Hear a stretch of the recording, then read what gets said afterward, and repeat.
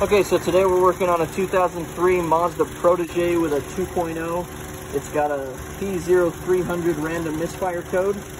And so we've confirmed that it's got a bit of a shake. And what we've done is we've taken our pressure transducer, the WPS 500X from Picoscope, and we've got it with the tailpipe probe in there. And we're watching our screen. We've put a sync probe on cylinder 1 ignition.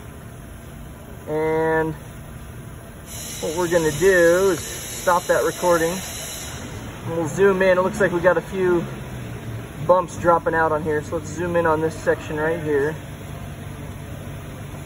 And you can see that every once in a while you get this little loss of pulse in the exhaust, and that is a misfire. And we can figure out what cylinder's doing it if we look at our sync probe. So if you look right there, that's when cylinder 1 spark fired.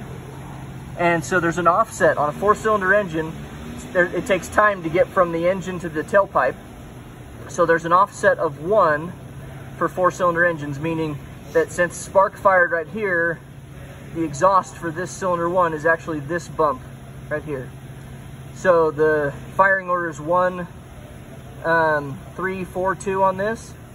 And so since this is the bump for 1, right here's the bump for 3, and that's when we get, like immediately after that, that's when we get this drop off, and then it kind of recovers back. So cylinder 3 is misfiring on this engine, and we can easily see that reoccur, but it's not happening often enough that the engine has determined that it's cylinder 3 all the time. So it's still just a random misfire code. There's another one right there. So that's how you could find a random misfire using a pressure transducer.